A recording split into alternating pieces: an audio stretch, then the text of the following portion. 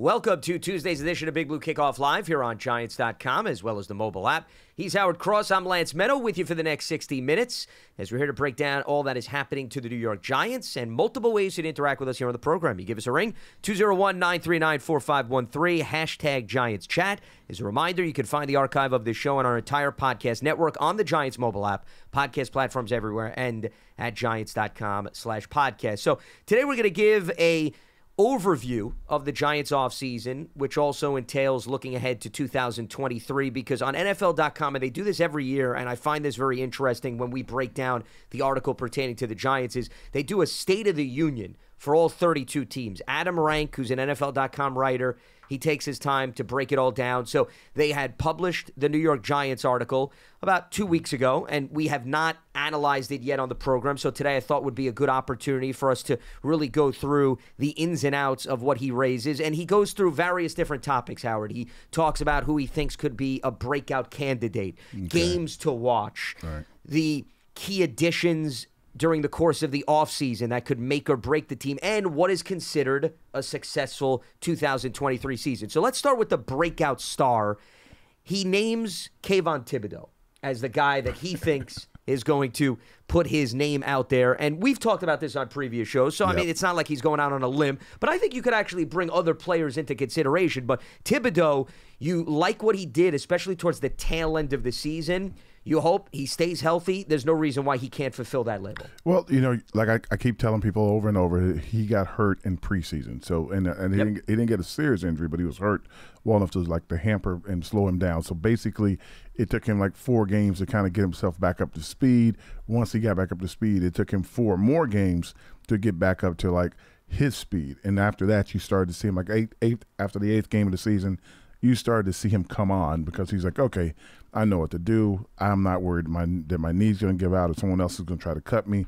I can go full tilt. So I think that, you know, saying that he's going to be a breakout player is kind of a layup. Who would you say? Give me somebody besides Thibodeau. No, absolutely. Well, that's why I didn't want to jump to the obvious one that he mentioned. I actually have been leaning towards Wan'Dale Robinson.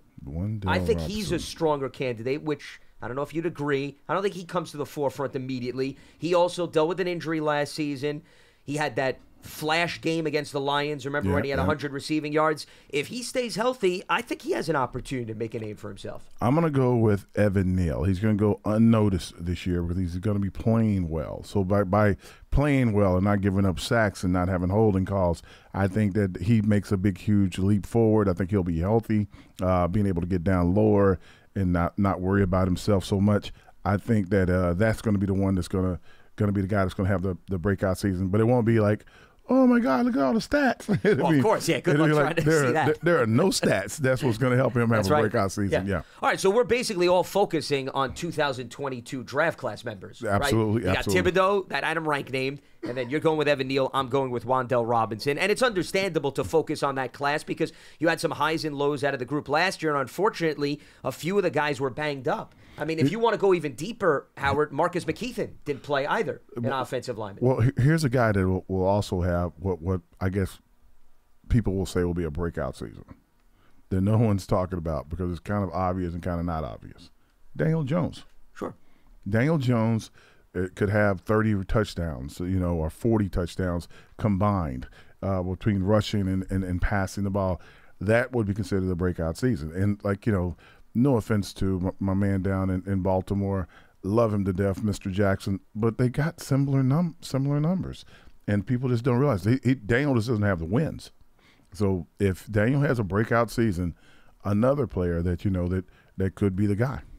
Well, he absolutely fits that bill, and this is year 2 in the offense, so there's more comfort. The weaponry around him has more comfort with the scheme. You added Darren Waller. Yeah, and you're building up the offensive line, so that it could be a big year for him.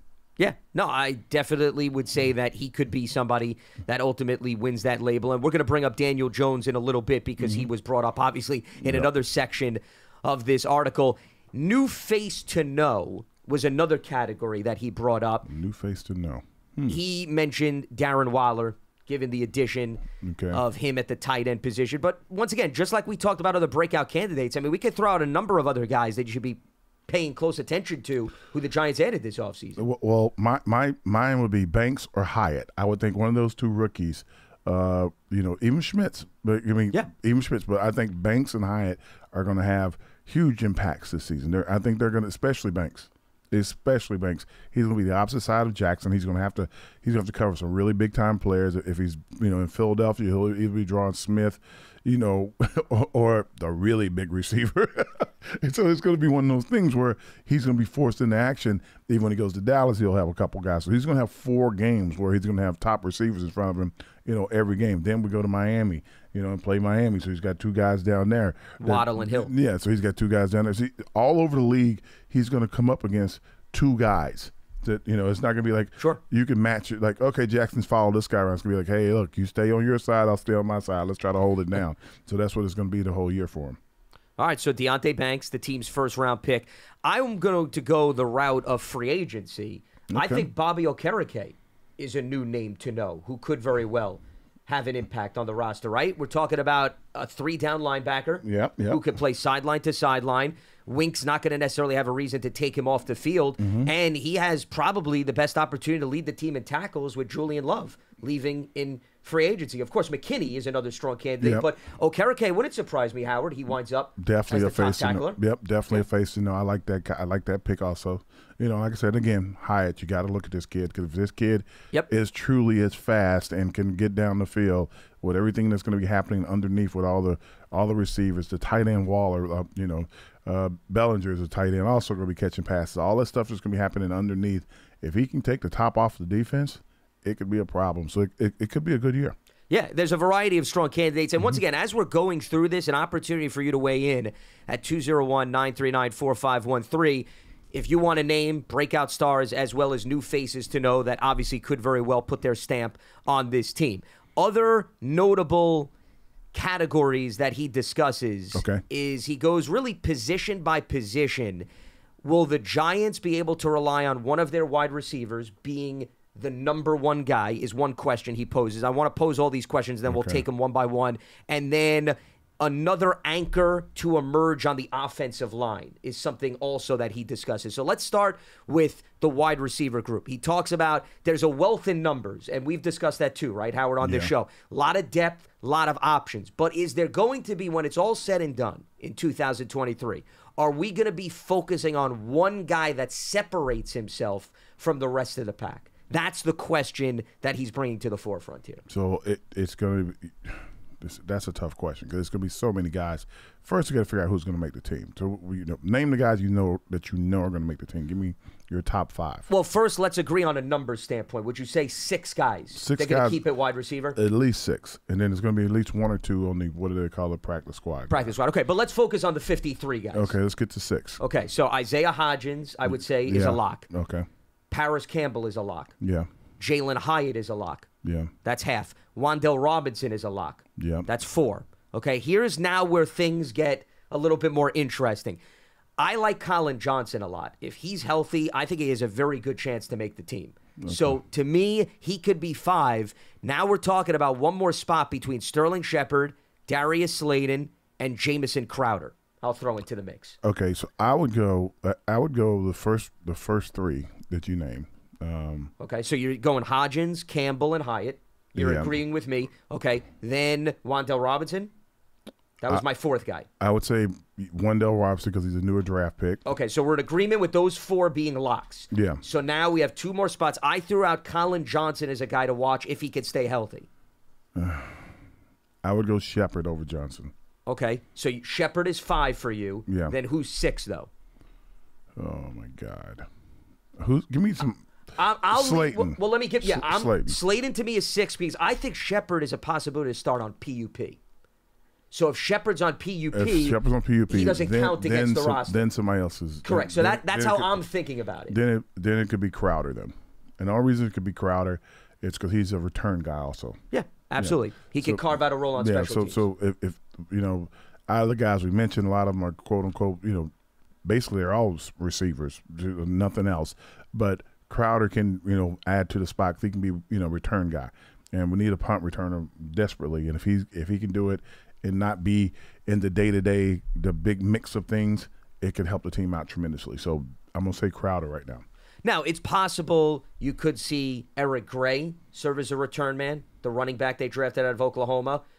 Gary Brightwell is somebody that we've seen, and then Darnay Holmes maybe as a punt returner. No. You don't like that at all because you like the regular guys not being involved in special teams? Is that the argument? It's not even that. Okay, so the back from Oklahoma, yes, maybe. Okay. But if he's in action, if it all depends on Saquon. Saquon signs, then, yeah, you can use him as a returner. Saquon doesn't sign, you're going to need him more down to down kind of in That's the fair. Offense. And if you need him down to down, as we saw with Jackson, it could turn out poorly if he's back there returning the ball. Not that that's, you can't take that out of the game, but you want to use a guy that he's a returner. Crowder is a guy, not that he's expendable, but he's a guy who has experience, understands the angles, knows how to get down, all the things that you think of, he knows how to do. He would be the more seasoned returner out of the group that we're talking about. Sure. No, I'm completely with you. Though I want to pull back the layers here based on what you alluded to. Okay, so forgive me if I digress from the main topic at hand. Because I've had these conversations during the regular season.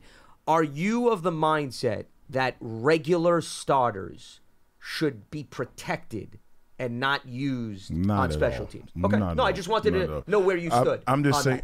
I'm saying when you think of special teams is the entire team, right? The returners are different. Okay. Returners are regular starters, whether that people translate that or not. If you're a return guy, you have a special talent. Yeah. And that makes you a starter at that position. If you go out of the game, then they start filling in with other players.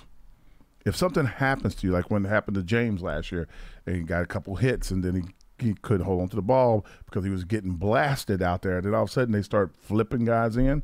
You saw the outcome. That's why the returner is a starter. So you'll have 22 starters and a returner who's a starter. Returners are like kickers.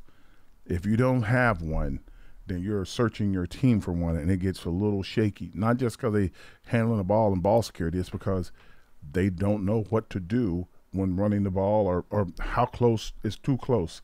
All that starts to happen. You're like, hey, just fair catch the ball. They're like, but I was open. They'll look at the guy, I could have ran. Fair catch the ball.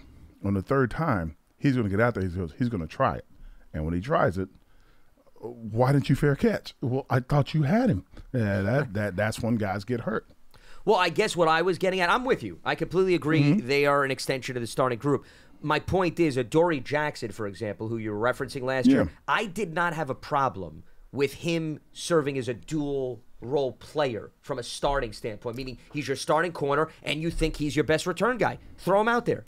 I had a problem with it because, again, even though like catching the ball in practice when no one's hitting you, you're not a returner. You're just out there fielding punts.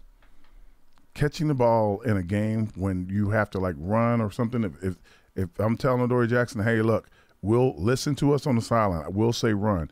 Most of the time I'd be saying, fair catch, put your hand up. If it's run, it means no one's around you. Our return team, and our return block, I'll say, hasn't been the best. Hasn't been stellar. So, like, most of the time, there's 1 to 3 guys that are free running down the field at the returner. That means you got to make 2 guys miss before you even get started. No, that's just not. Unless you're a returner, that's just not something you can see. Because basically, the returner looks up to see the ball, starts to get in position. He takes a look at the coverage, and then he looks back up at the ball. He knows who's coming free when he looks up when he looks down at them. And if you're not used to identifying guys, like if it's a right return, I'm doing a right return. I got to look over here to see if this guy's blocked. Up, down, up. Okay, I think he's blocked. These 3 guys over here could be free. Returners look up, and then they do it again. Yeah. So it's like it's a big difference. And you can, if you watch them do it, you'll see them do it every time. Real returners look up. They look across the field. They look up again. They'll look from the backside to the front side to see wherever their return is. They'll look back to forth. If it's a middle return, they'll look both ways in the middle. They'll look at the coverage. They'll take that second, and they'll look back at the ball. And then they might take a second peek even before they catch the ball. But no, I don't trust if you're not a returner and you're doing it in practice, especially these days, because they've taken a lot of contact out of practice. It is almost impossible to do. So, meaning you feel more comfortable with a guy that came directly out of college, you're saying, as a main return man? If I'm just feel more comfortable with guys that are doing it. Like you gotta be doing it. You gotta be like, that's like, okay, I made a team and I'm a DB or I'm a running back or I'm a receiver. I'm whatever I am. But I'm here because I'm their returner. Like you could be a Pro Bowl returner. Oh, absolutely. Look at Cordero Patterson, for example. You can make Pro Bowls and go whatever. Sure, Devin Hester. Yeah, but if you're not a returner and you're like that, well, this is one of my skills. Okay, you're testing it because skills, the guys that are running down full speed. That's why they've almost eliminated the kickoff return. Well, especially with this new rule, too. Yeah, they're eliminating it because guys aren't quite returners. You get back there, you're in the end zone, like, I'm going to bring it out 8 yards. Okay, look, just fair catch it, and we'll let you bring it out to the 25. Guys are still trying to return it. We're going to pooch kick it to make that guy return it. Like, it's like they know that these guys aren't used to handling the ball and looking at coverage. And now that you can't wedge up and protect, guys could just run by. If I'm running full speed down, you're trying to find an angle to knock me off course. Now they've moved guys up. I would have not had a shot of blocking anybody in that kind of protection. Guys I've been running backwards. Like, why are you running out, Howard? I got to catch this guy. This guy's gonna be running like a 4.4 by the time he gets to me. So it's a big difference, and that's why they changed the kickoff return almost totally. All right, so let's bring it back full circle here to our wide receiver conversation. So just to clarify, when it comes to the 6 guys that we're looking at, you got Crowder as number 6 because of the return. Yeah. Okay, so now that we have our 6 situated, of those 6, could you see one guy in particular doing a lot of the heavy lifting game to game, or is it more of what we've also had previous conversations about? We could fluctuate this season. We could see Jameson, Crowder be a leader in the receiver core one week. You could see Jalen Hyatt another week, Isaiah Hodgins, and you're not necessarily going to have a consistent guy that emerges. Well, Paris is the guy that's the quickest guy, right? And he's quick in small spaces. And can stretch the field. And he could stretch the field. His problem has been he hasn't been healthy. Correct. So I'd love to vote for him. Can't. Hodges is the guy that's been the most consistent guy and that came on the scene last year. Just, gets open, catches the ball, very dependable. It's not flashy. He's just open. So I think that's the guy that's going to lift, going to be the guy that's going to be the intermediate, quick, the out guy, all these other things. Wendell Robson could be that guy if he's healthy, but I'm with you. Right now it's Hodges. Now on the off chance that we're able to throw the ball down the field, the deep threats will be Slayton and Hyatt. But I think there's going to be Hodges in the middle. He's going to be the guy that's going to catch a lot of passes right there. He's going to be probably on the opposite side of Waller. And it's going to be like, okay, well, he's right there. You know where he is. Catch it. And you can't focus on him. And I think Waller's going to create a lot of opportunity for the receivers because now you can't focus on one guy or lean your coverage to one side because if he's over there, you got to pay attention to him. Sure. I'm with you. But I do think, as you hit on, Wan'Dale Robinson could be a sneaky guy that does become the consistent weapon because he also could operate in the middle of the field. We saw that against the Detroit Lions a little bit. I like him a lot, but coming off an injury, I worry about him. Just like I said, Paris, same thing. Coming off injuries, had his best season, I think, last year. He did. Yep. Maybe that'll give him 2 years in, and he'll be more consistent. Just coming off an injury, it's just a tough thing. No, very fair points, and that's a bit of the gray area when you do this exercise because you just don't know who's going to be the most durable. Yep. That's why Hodgins is the best bet to your point because for the most part, he's held up the last 2 years, Absolutely. other than his first year in the NFL with Buffalo. These other guys, Sterling Shepard, injury history, Wan'Dale Robinson, Paris Campbell, Colin Johnson, and Jalen Hyatt hasn't played in the NFL yet. No. And Slayton is another guy that's been a little bit banged up during the course of his career. A little, but not as bad as the others. I think Slayton's big thing has been like he's dropped some easy passes.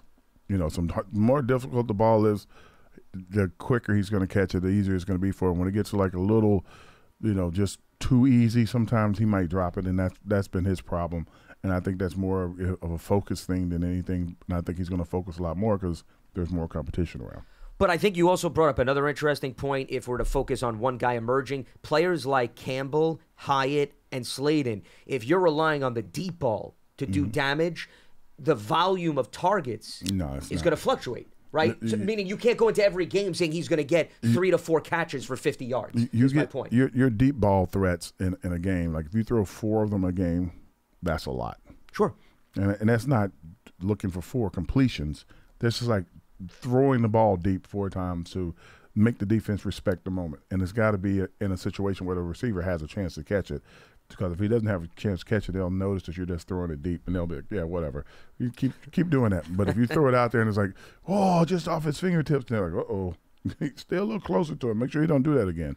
So that's what we're hoping for, for the season, because that's pretty much what every team is doing around the league is like, okay, slant, cross, out, cross, post. He was open. Slant, cross, corner. Go route. Okay. All right. Okay. These guys they're actually throwing these. Back up a little bit. Just make sure they don't do it. Safeties can't come up and play down in the run or anything. And with I don't know exactly how the offense is run. So if it's a check with me kind of thing where he could like, okay, the safety's peeking. He's down here a little bit, and look, he makes an audible. All of a sudden, you have run pass option, and the pass isn't a quick out, but a fake to the out, and it goes deep. Those could be problematic for teams. And if the offensive line holds up, that's what I expect. Speaking of the offensive line, beautiful transition. I thank you, partner, in terms of helping me out there. And this was the other question in this category that he posed. So is somebody else going to emerge as the anchor on the offensive line? We know Andrew Thomas is the most reliable guy, most promise. He brings up 2 guys. He brings up John Michael Schmitz, who obviously has a pathway to step into the starting center position. Could he emerge immediately, or is it going to be the player that you mentioned earlier, Evan Neal, who had ups and downs last season? Does he become a little bit more consistent, and does he now throw his name in the hat with Andrew Thomas as being the anchor, if you want to use that label, on the offensive line? I don't know about anchors, but I think Evan Neal will have to play better this coming year. I think that his side will have to be held up. I think that if Schmitz can hold up against some of these bigger, stronger guys that he's going to be playing against at the center position, I think that's it. You have 1 tackle on one side, 1 tackle on the other side, and you got a center. Then basically those are your anchors. You have your 3 guys that you need. Both sides are protected in the center. The guards will just have to be better after that. I expect Neal to take a huge leap forward, and I'm not saying that because he's a Bama guy or anything. I just think I think offensive linemen in their second year take big leaps forward, and if they can play, you start to see really how good they're going to be. I know that Andrew was they were giving him a hard time, but he had a bad ankle for the first couple of years. Once he got healthy, you saw who he was. Yeah. So Neal played on a bad knee for I think 5 to 8 games, however long it was. Now he's healthy, you're gonna get a chance to see who he is. So that's what I'm hoping for, and we'll see that early in the season. Yeah, I think both rookie seasons, coincidentally, for those players are somewhat similar because they both had those nagging injuries, and it's understandable why you saw some struggles. But to your point, Thomas got healthy. They kept playing. Yeah, they kept playing. They did. They wouldn't. Okay, how healthy are you? I'm about 75%. I can go. You do know you play tackle right there, dude. Going up against the premier pass rushers in the NFL. Yeah, who are not necessarily going to take it easy on you because you're 75% healthy. But you could have 2 really good tackles, which is, I think, what you were alluding to. If you don't handle your business on the interior, Howard, it doesn't make a difference at the end of the day. That's what killed Tom Brady every time someone got after him was up the middle of the field. Yep. The edges never really bothered him because he could step up. If he couldn't step up, he'd always have a hard time, and that goes for any quarterback. Well, and here's the true test for John Michael Schmitz within the NFC East. I mean, what do the 3 division rivals have in common? Big interior defensive linemen. Especially Washington with Allen and Payne. Yeah. Well, he gets to practice every day against, Dex. Yep. If you practice against Dex every day, it's going to wear on you. He's going to find out really, really quickly, even with no pads on. Okay, so this is what it's going to look like. So that's what it's on a consistent basis. Yeah, and Robinson. Robinson's a big dude too. Sure. Oh, A'Shawn Robinson. Yeah, absolutely. The 2 of those guys. And it's funny you brought that up, Howard, because Bobby Johnson. I think I brought this up on one of last week's shows. He spoke to the media last week. Giants offensive line coach. And he was saying the rude awakening for John Michael Schmitz is going to be when training camp starts. Because, they were asking him, what have you seen out of John Michael Schmitz? And he's like, We don't have pads on He's yet. in pajamas. What am I supposed to tell you guys? It's classroom focus at this point. Yeah. Okay, he's learning the scheme. But the fact was, to take it to the next level, is the first day of training camp when the physicality comes all the way up. Yep. Not even partially, all the way up. It's going to be very interesting to see how he handles that. And it could very well be a wake-up call. But you want to see him have those days where it's just Dexter Lawrence is just getting the better of him. Because No, I don't. I want to see him stand up. Sure, of course. And do his job day one. And I want it to be like, okay, Dexter's getting after him, but he's fighting. You're able to fight him off and hold him off. I don't want him to be. The problem with guys, and this is just across the league, and I don't think Dex would do this, but back in my day, if we played against somebody and within our own team, if a guy couldn't hold up, it's like, okay, we don't really need you on the team if you can't hold up.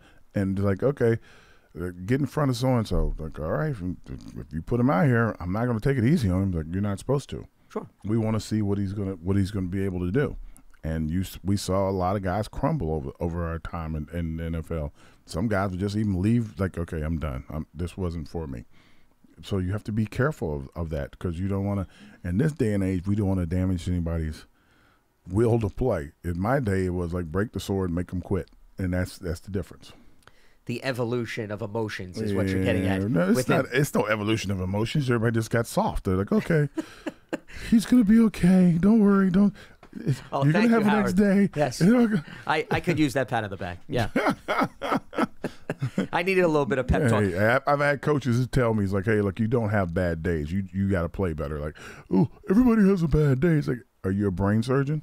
Well, no. If you were, could you have a bad day? Well, that's a little bit different. I mean, you went to the extreme. That's true. Well, I had an uncle who was a demolitions expert. No bad days. Well, because if he did... Okay, then. So you got a job. Do your job. You can't have a bad day. No, I think that's a very fair point. But in fairness, the center of the New York Giants... Can't have a bad day. But if he has one, it's not life or death that we're discussing. Okay, you brought up life and death scenarios. I'm just saying, you can't have a bad day. You look at it all the same. What about broadcasters? Are we allowed bad days? Or no, we're not allowed if you have a bad day, you know what happens? Somebody's sitting in your seat. No, that's true. Yeah. Well, somebody is maybe, trying to nip at the coattails. I agree. Yes. Nip at coattails, nothing. They will replace you.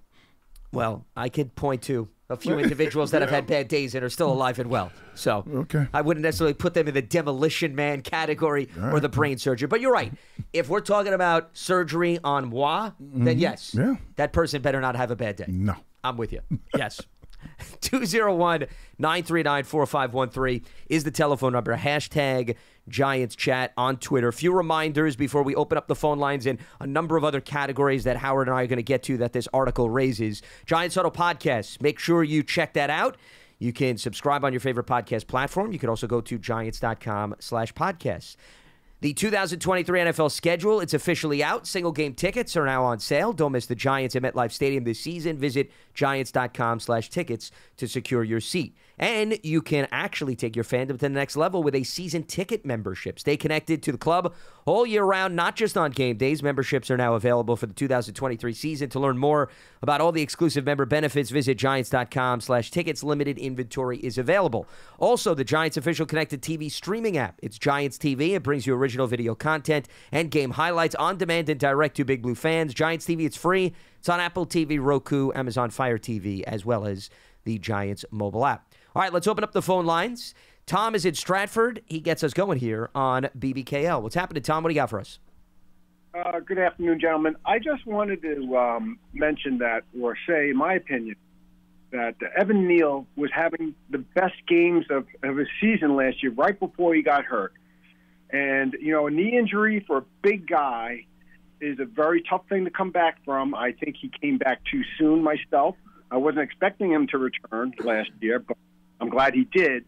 But I'm very confident that he's going to have an outstanding season. I love Alabama football players. I'm not just saying Howard's there. I don't know. I would take the latter more so than the former, but go ahead. Terrible. Yes. But I think he's going to have an outstanding season. I expect him to step up. And I'm not, and I also think John Michael Schmitz will do okay in the center there, because let's remember, he's a sixth-year college player, and he's 24 years old. He's the same age as Andrew Thomas, so he's not your typical rookie, let's say. Well, and I would agree with you. But I just think it's not so much the experience and the intellect. I don't doubt any of that. It's more of, are you seeing Deron Payne and Jonathan Allen-esque type of players on a consistent basis in college? That's the bigger question. Well, of course not. Yeah, of course not. But that changes really the game, Tom, doesn't it? Does that not change the game? It does. I mean, well, hopefully he's pumping iron.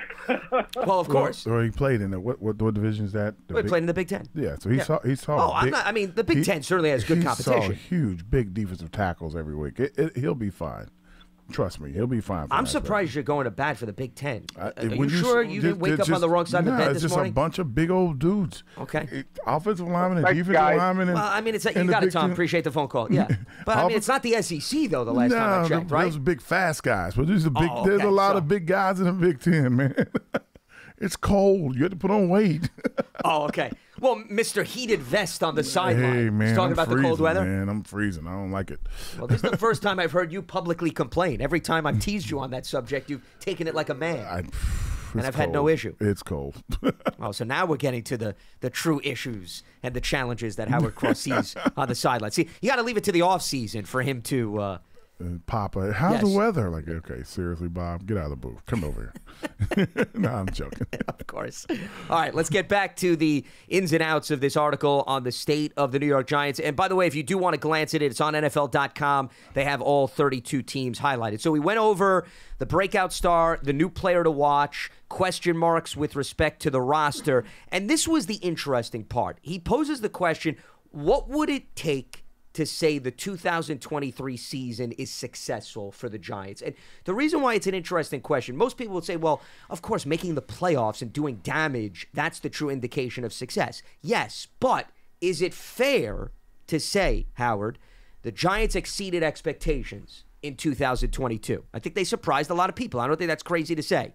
So is it more about the individuals and the progression of the young guys, specifically Daniel Jones, and all of that could happen, but maybe the Giants do take a step back with respect to the win total because of the teams around them and the fact that they did play a lot of close games last season?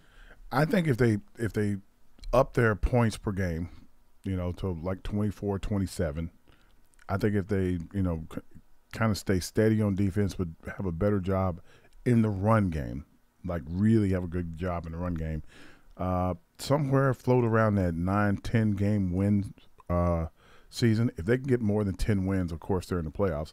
Around 9 wins should be close to being in the playoffs. So I think there will be a lot of infighting and guys taking each other out. But if they could do that, if the team could do that, I think that's a success. I don't think that you can actually say they need to get back into the playoffs desperately, because last year was an anomaly, not for just the Giants, but for the entire league. Green Bay was bad. Tampa was bad. New Orleans was bad. Like, everybody was just, the South, the NFC South. Oh, the whole division. Didn't even exist. Well, that's one way to put it. And the NFC East basically was like, okay, we were fighting at one time to get almost every team in the division in the playoffs. Yep. So I don't totally expect that. Last year Seattle had a surprise showing out there. The Rams disappeared. San Francisco had 19 quarterbacks. Only 19? Just 19 I can think of. Okay. So all that's going to factor in going forward this year. So, there's nobody in the North to be worried about except for Detroit. So Detroit's going to be the team to beat in the North. People say Minnesota. I'm like, Detroit's the team to beat in the North. Like, Kirk Cousins and all those guys, they're great. God bless them. But, Dan Campbell has got his guys believing. They play hard. Yep. Goff has turned into, I don't think he turned into. I think he just has been consistent when they let him play. He's been consistent, took a team to the Super Bowl. Their defense has been the thing I thought was in question. If they get a better defense, it's going to be hard. Then you got the Bears, who just, got some weapons. For Justin Fields. Yeah. Yep. Austin, the offensive line got a little bit better. Green Bay, you don't know what you're going to get out of Love, so it's like that. Those guys are gone. And I still think Seattle's going to be the team to beat out West, even though San Francisco is really talented. But, Seattle's a more complete team. San Francisco's going to be trying to find a quarterback for maybe 2 to 3 weeks, so they're going to be starting in a hole. Arizona, I don't expect anything out of them.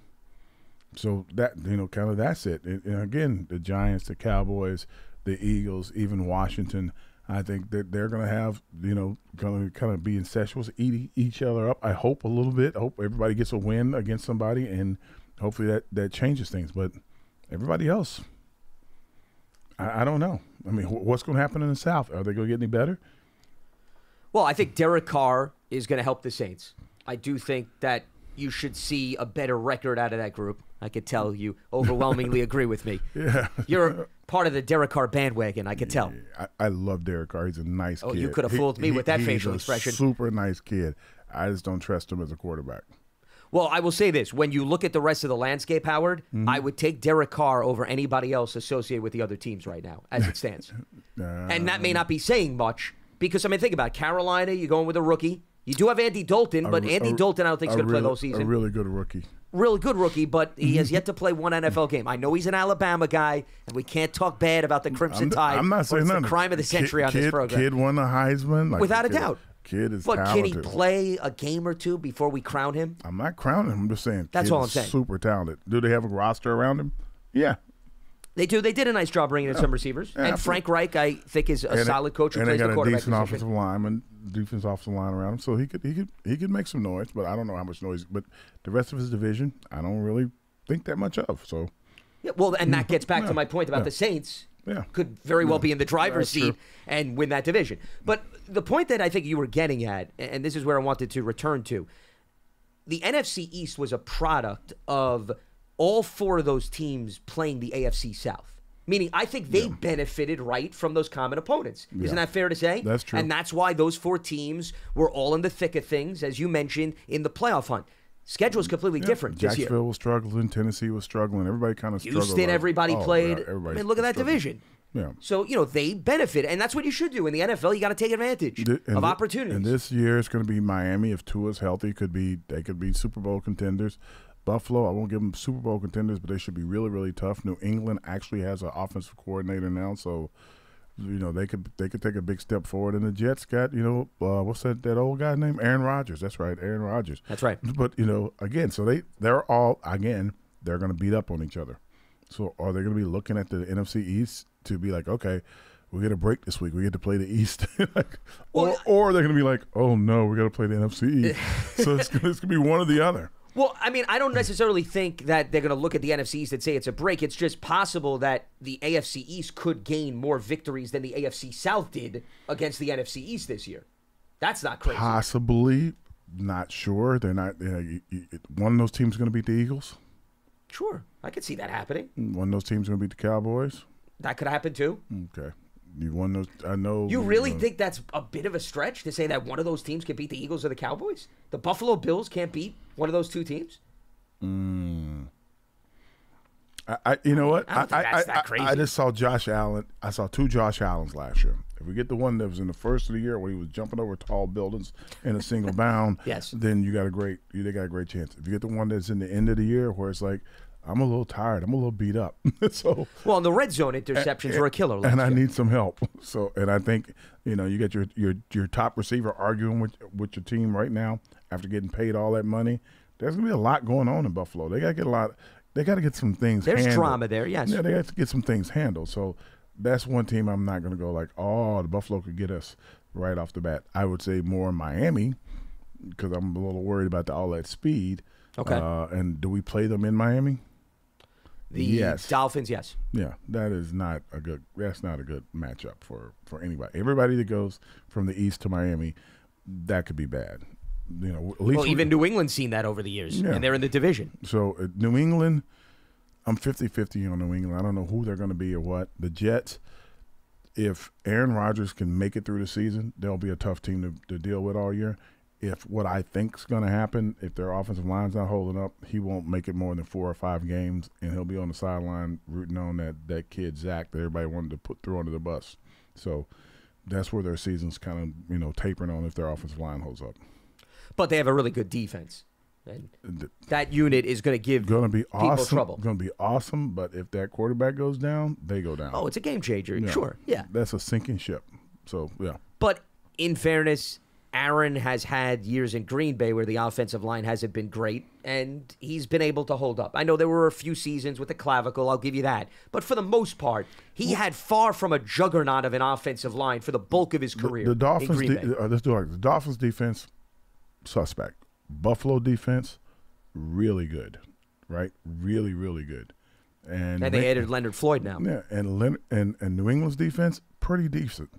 So he's got 4 games where they're going to get after him, really get after him. Then he's got to play the Cowboys and the Eagles. Those 2 teams specifically. The Giants hopefully as well, but the Cowboys, the Eagles, and Washington, who can come up the middle right at you. Yeah, he's going to have a hard time.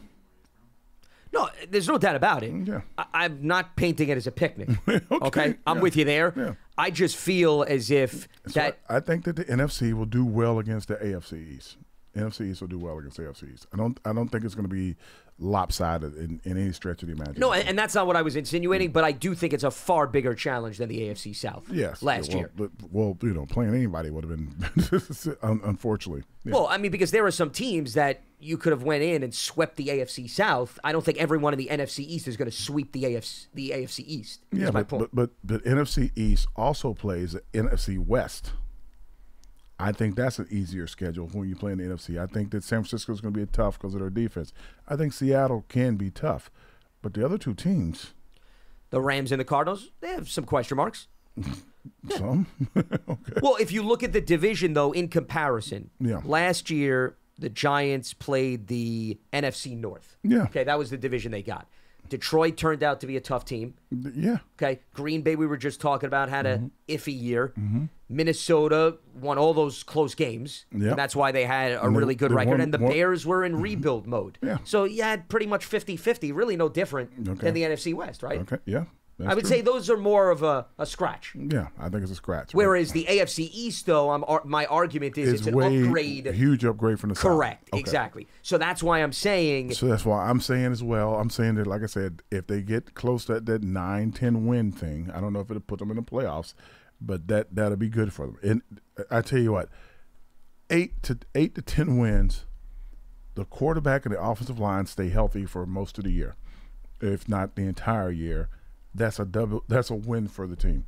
If you can go through the season with 85% of your players being healthy, you got a chance for a lot of good things to happen. So and we have a lot of players with injury history, so that's what you'd have to worry about. This was the point that Adam Rank brought up in the article. I just want to quote an exact line, and that's why I posed the question to you. He writes, quote, "Here's my thing.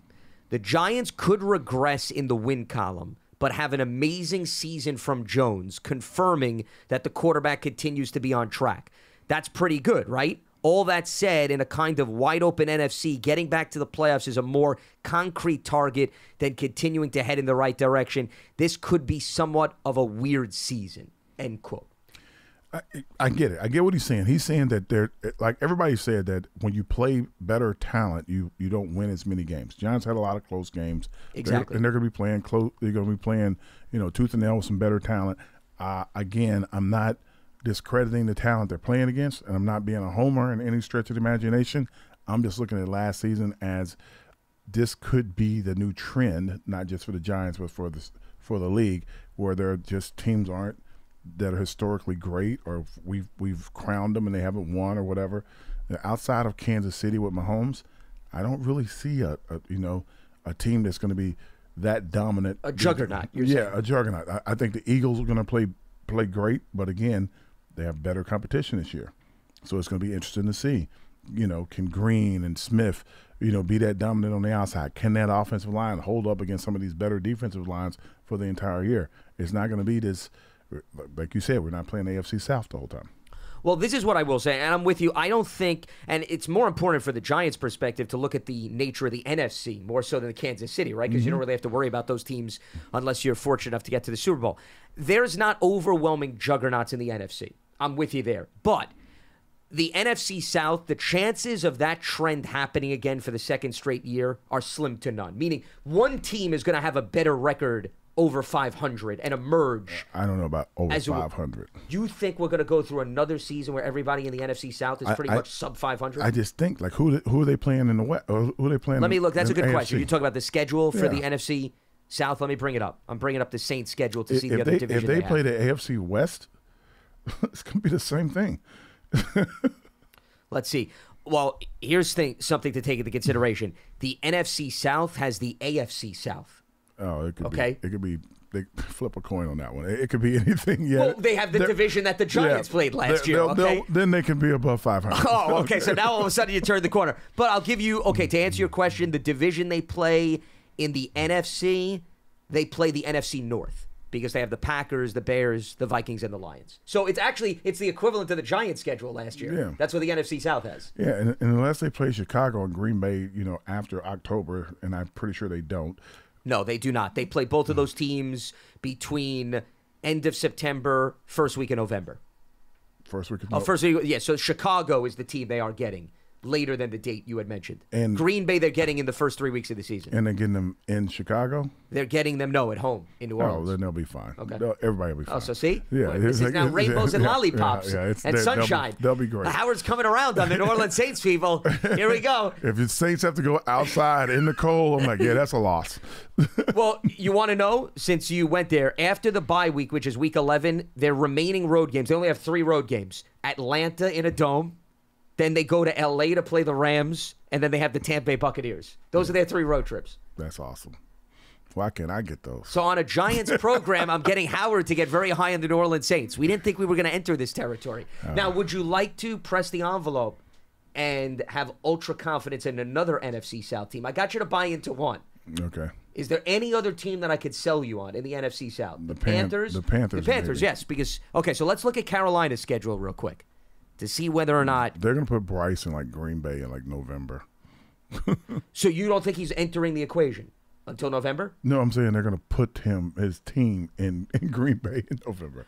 They have the Packers. They have the Packers at home, though, in Week 16. Okay. So they're not going to Lambeau Field late. Okay, that's warm. Okay, as far as trips Chicago? Outdoors, they are visiting Chicago. They have the Bears on a Thursday night game, November 9th. That could be bad. Okay, so you don't feel very good about that. That could be very cold. Their other late road trips, they're going to Tampa in December, No. New Orleans, Indoors, and Jacksonville. Outside. Yes, they're all warm. The South is like they got it. They got the scheduling down. That's awesome. The conspiracy theory. Here we go. I'm not going to no conspiracy. I don't know. You're Mr. Opportunist on this program here. I'm just saying. I didn't think we were going to go into this deep territory, but I'm amused. I am very amused. I just got to go make sure my batteries are ready for my jacket. Well, that's right. Yes, we got to make sure the vest is in tip-top shape come this season. But I sense, I think you're starting to come around.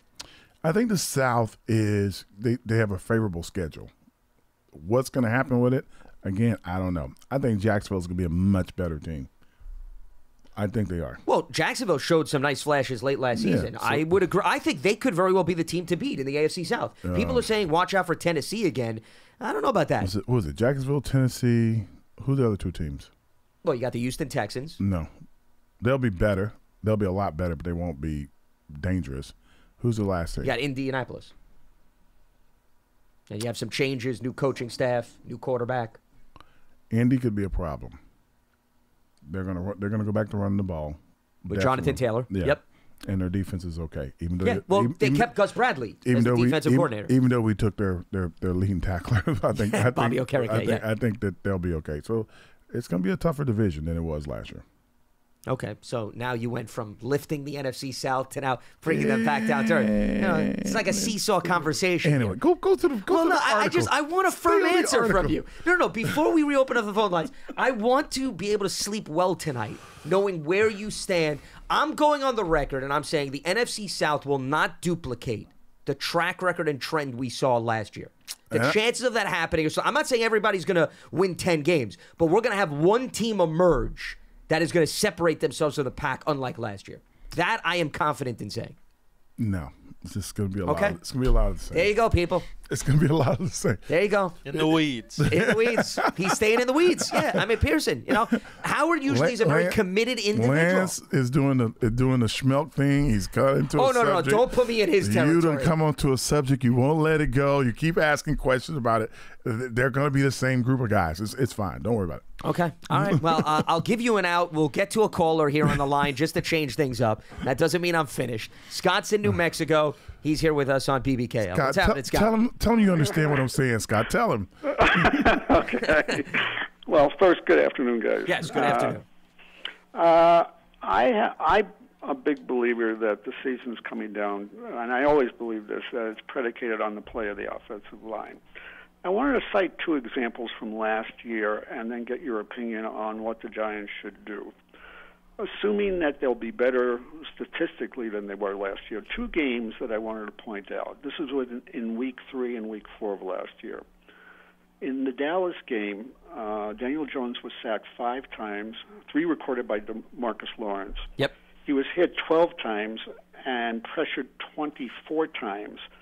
And since ESPN started keeping that statistic, that was the most any team had ever given up since 2009.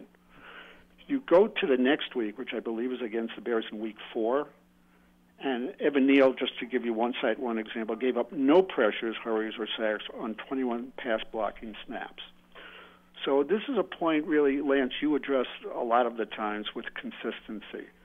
And based on the present personnel, if the Giant coaches are not sure that they have that consistency, and I'm not sure they have it either, does that alter the 53-man roster? In other words, you would keep maybe an extra tight end that you would normally not keep, or an extra fullback that you would normally not keep because you're not sure if that line is going to hold up against the kinds of pass rushers in your division, which obviously you've illuminated a number of times on. And I was wondering if that makes a determination, because we don't know if Evan Neal is going to come out of the blocks and start hitting it the way they expect him to.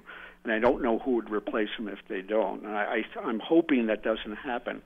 But I believe that both offense and defense, the way the Giants can score and keep other teams from scoring, really depends on the play of the offensive line. I've always believed that.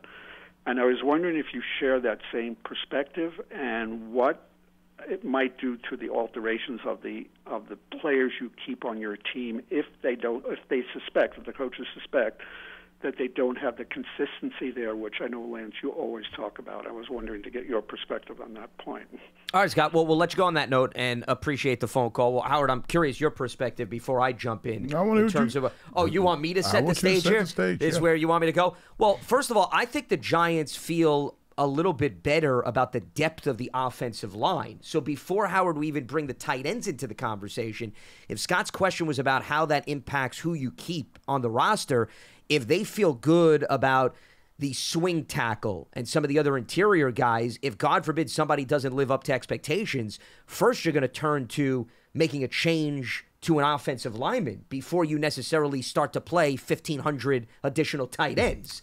So I wouldn't go to that extreme. And here's the other thing. With respect to the tight ends, we know Waller and Bellinger are making the roster.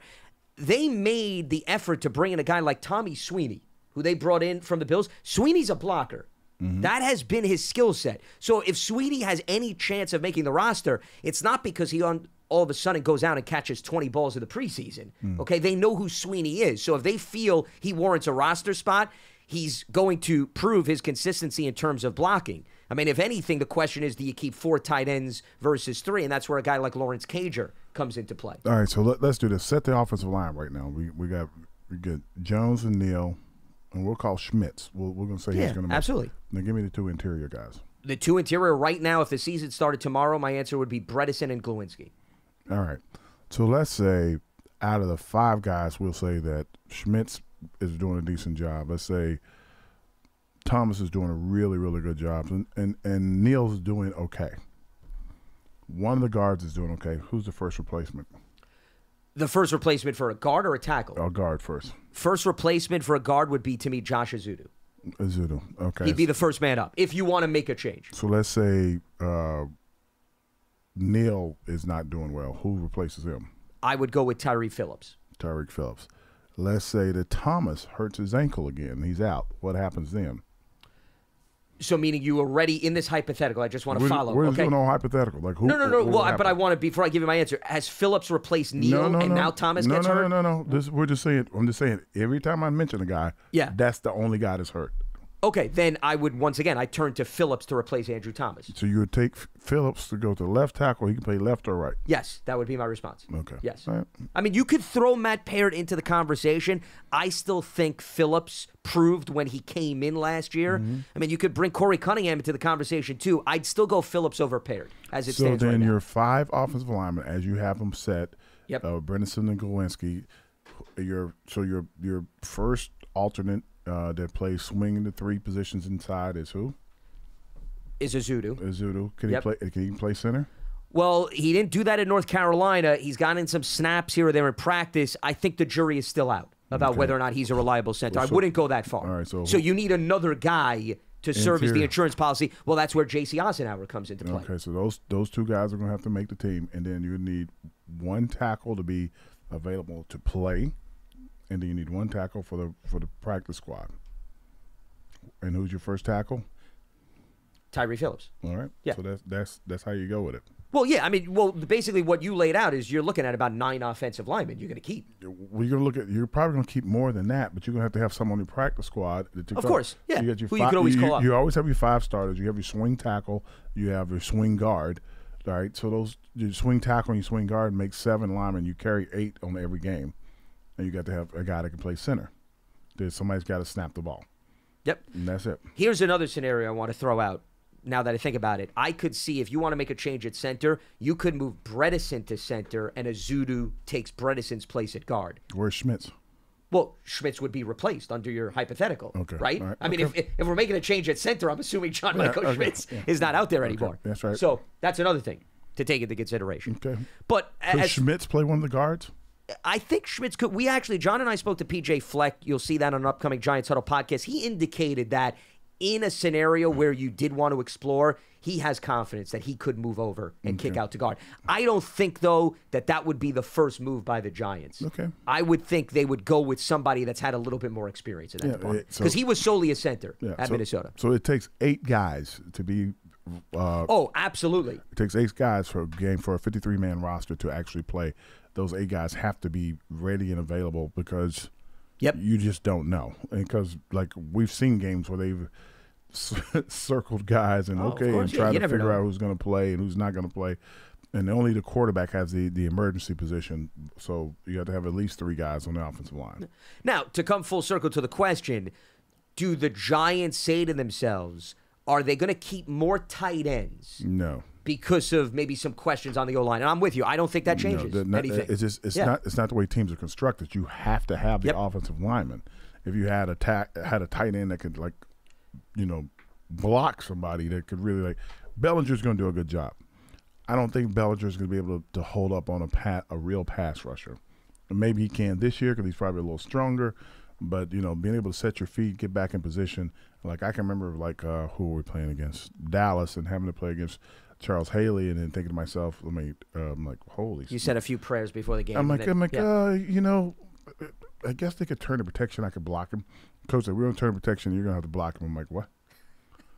I'm like, if the tackle can't block him. What makes you think I'm going to block him? Man, he goes, just get off the line of scrimmage. Oh, you want me to give him a running start? Oh, that's real. That's going to work great. He goes, why are they letting you do this? I'm like, I don't know. So yeah, you could get in a bad position. Yeah, well, but I think you bring up the important point. The tight end is not going to substitute the need of the offensive lineman. That's what it comes back to.